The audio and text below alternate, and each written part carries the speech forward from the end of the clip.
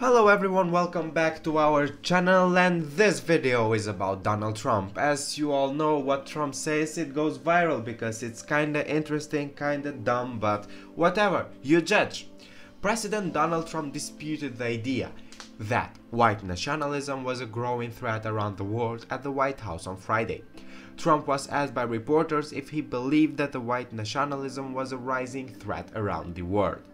Trump replied, "I don't really. I think it's a small group of people that have very serious problems. I guess if you look at what happened in New Zealand, perhaps that's the case. I don't know enough about it yet. They're just learning about the person and the people involved. But it's certainly a terrible thing.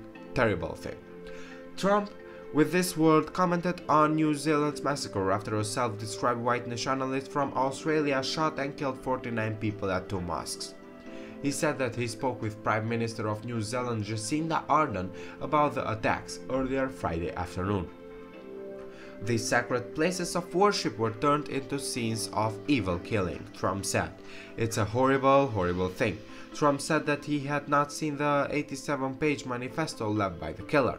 I did not see it, but I think it's a horrible event. It's a horrible thing. He added, "I saw it early in the morning when I looked at what was happening, and we spoke, as you know, to the Prime Minister.